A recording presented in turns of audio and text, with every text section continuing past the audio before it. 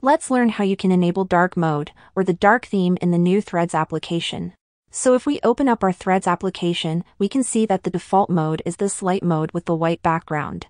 This is a good look when you are using the app during the day, but it can be problematic when you use the app at night. You can easily turn on the dark mode on the Threads application, and this works for both iOS and Android devices. The Threads application doesn't have a dark mode option when you open the app settings, but you can enable dark mode just like you do on Instagram. The app will match the system settings on your device. So if you want to turn on the dark mode in the app, simply enable the dark mode on your iPhone or Android device. If you are an Android user, you want to go to your settings, then the display settings, and find the dark mode option in there and enable it.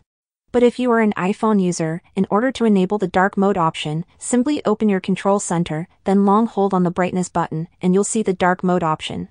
Click on it, and your device will have a system-wide dark theme including the Threads application. And that's how you can turn on dark mode on Threads. Thanks for watching, and I'll see you in the next video.